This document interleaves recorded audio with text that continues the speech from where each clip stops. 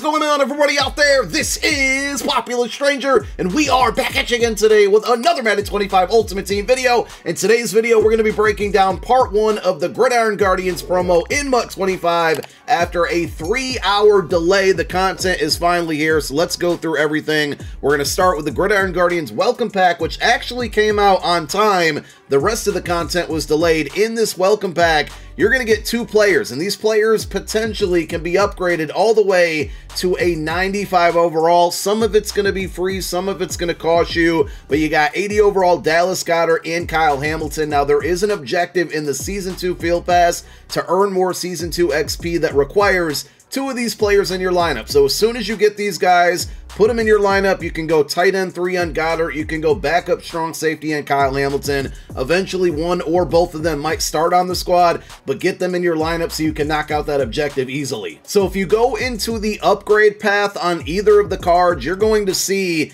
that you need these energy cell collectibles that you can add in there, and as you add them in, they're going to go up 1 in OVR, and potentially, like I said, these cards can actually go all the way to a 95 OVR. I believe you need 15 of the energy cell collectibles. So where do you get them? Well, the #1 place is going to be the Field Pass, of course, also solo challenges. There will also be sets in the game where you can trade higher overall items from this promo in for energy cells. That's where it's going to kind of eliminate the no money spent part of it, because you're going to have to spend coins or money to get those cards. But we got 3 sequences worth of solos here. The first one, you have to play through all 3 of these to unlock the second part, and you got to beat the second part to unlock the third part. Because these are locked, I don't know exactly how many solos are available right now, but as you can see, if you go into the milestone rewards, Tier 1, you're going to get a Mega Energy Cell. You get some coins. You got an 81 plus pack. Tier 4, 55 stars. You get another one of those Energy Cell collectibles. In totality, and again, because this is a multiple part promo, you might not be able to unlock all of these, but in totality, it looks like you're going to be able to get 3 of the 15 collectibles needed to upgrade that player fully to a 95 OVR. And at the very end, which won't be available till next Thursday, when you do finish up all of the solos, it looks like you can either take an 83 plus B&D Gridiron Guardians card or an 81 plus auctionable. I do like that they actually added the plus to the auctionable pack this time. That's probably the route that I would go. Will you actually get something higher than an 81? I'm sure that the odds are slim, but that's a little bit of an improvement compared to some of the other solo challenge rewards that we've seen thus far. As I mentioned earlier in the video, check your Season 2 Field Pass, go over to the Program tab, and you're going to see Gridiron Guardians. Getting offensive yards with 2+ players in your lineup will give you, once you knock out all of the milestone rewards within this objective tier, 72,000 XP towards your Season 2 Field Pass. Also, just want to quickly point it out,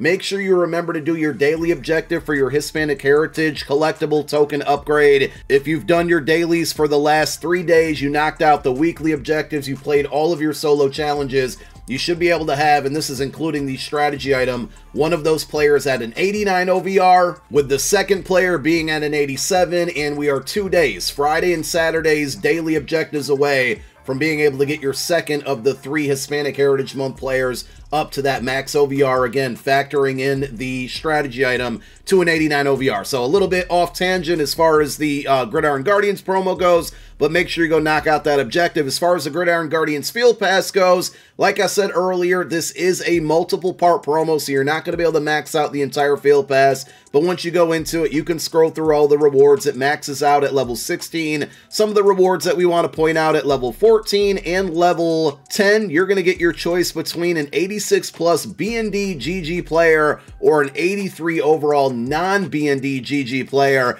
If you unlock these packs, it's not a terrible idea to hang on to them and wait for part 2 of the promo to drop. But me personally, I would go with the 86 plus option on both of these packs. Looking through the available objectives right now, I added up all of the XP that you can earn as of today, and it looks like it is going to total 23,000 XP. So if you go back to the rewards here, it looks like the furthest that you can get today before part 2 comes out on Thursday is going to be up to level 11, which is good news because that means you can get one of those 86 plus packs right now. Again, me personally, I'm going to hang on to that pack after I unlock it and open it up during part 2. We also mentioned that you can get some of those mega energy cells within the Field Pass rewards. That's not the only place within the Field Pass that you can get them. So within the rewards in this Field Pass, you're going to get an additional 4. Remember, you got 3 from the solos, 4 from the Field Pass. If you go back to the objective tab and down to the win games section, you're going to see that this second objective, winning games, whether it's head-to-head, solo seasons, solo battles,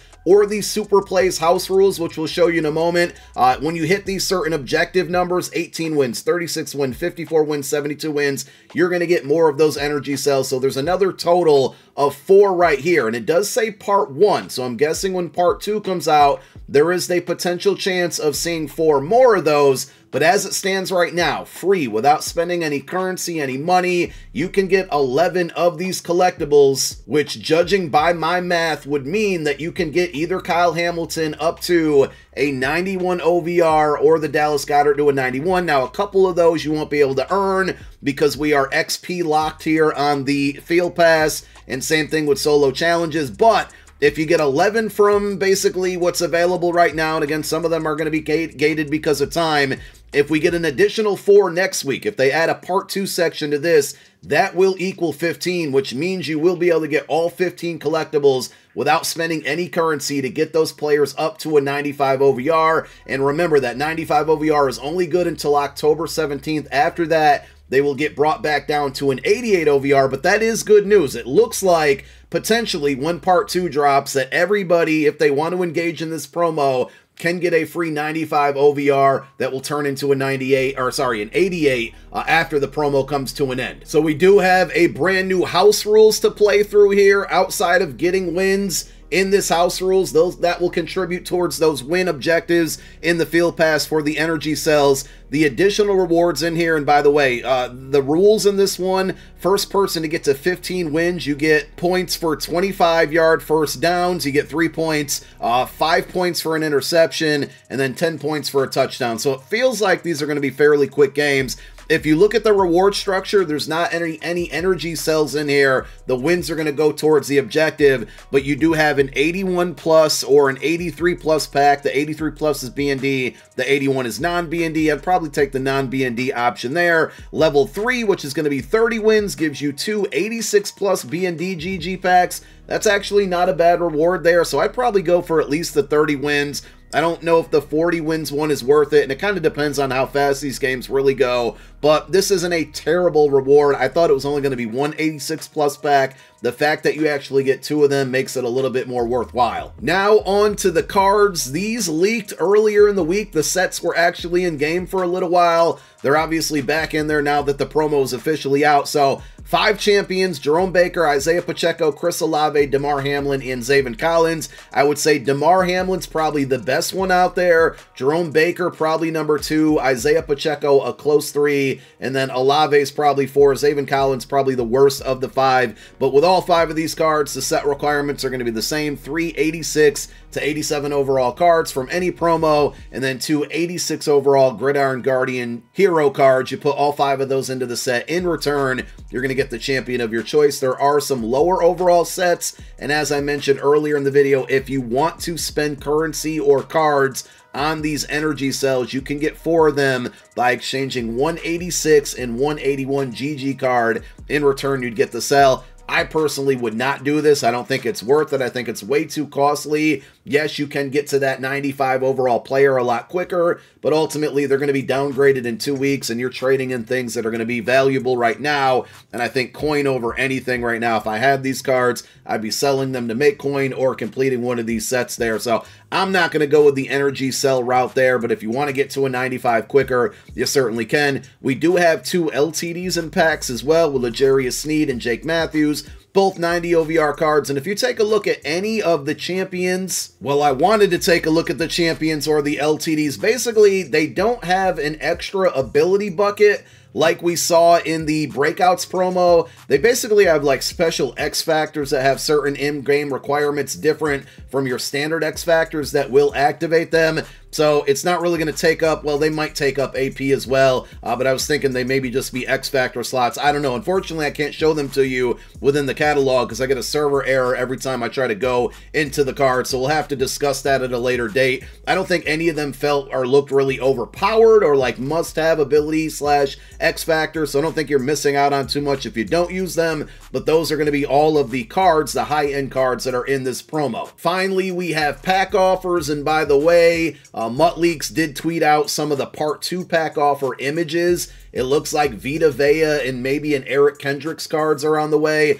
They were on the images of the packs, so we can probably expect them for Part 2. As far as Part 1 goes, we have a $10 pack, the Guardians Force pack, 3 81 plus GG players, 1 83 plus GG player, and then 1 81 plus or Mega Energy Cell. So they are putting those cells into the packs as well. If you want to spend money that way, I'm guessing it's going to be some type of option pack where you can take the cell or the 81 plus slot. But the odds here on pulling a higher overall card out of this pack, not good at all, so I wouldn't really mess with that one. You actually have an energy cell pack here where you get 2 81 pluses and 2 of the energy cells. Again, if you want to spend money to go out and get these collectibles to temporarily upgrade these players, go for it. I personally think it would be a waste of money. Yes, they'll be good right now, but long-term goals, they're going to get nerfed pretty soon there within 2 weeks, so I wouldn't be doing it. And then we have a $25 pack, 181 plus or a Mega Energy Cell, 183 plus, and then the final slot appears to be an 83 plus or an 89 overall LTD. Of course,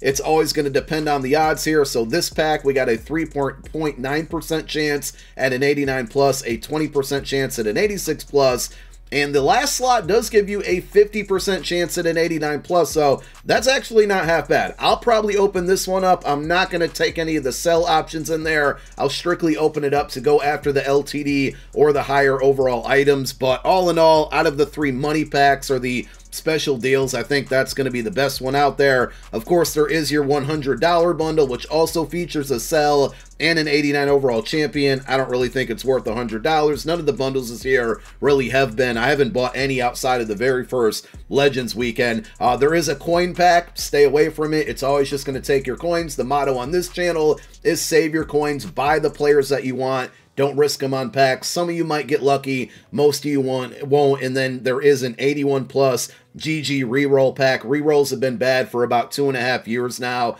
so this is one. Unless you just have a bunch of training that you don't really care about, I would stay away. And one other thing to mention, which we all kind of expected, I talked about it in a video yesterday, I think it was, the season ticket upgrade token packs did get updated, not in price, but if you scroll all the way to the right here, you can now upgrade your Season 2 players to an 89 OVR. So it does look like they adjusted the price. Originally, they didn't. Now they did. The 88 token used to be a little bit over 1,000 tickets. It's now down to 760. So hopefully you guys were saving your tickets. You can see I almost have 7,000 of them to use. And if you don't want to upgrade any of the players, there's 2 other options you can go with. You can either buy some of these packs and hope to get lucky, or we can wait and see if these tickets transfer over to Season 3 season tickets. I'm hoping we can get some official confirmation from EA. So all in all, what I would recommend doing is upgrading your players if you want to. Cooper DeJean is very good. Tyron Smith is very good. If you really need a quarterback, Michael Penix is solid. Brian Burns provides some pass rush.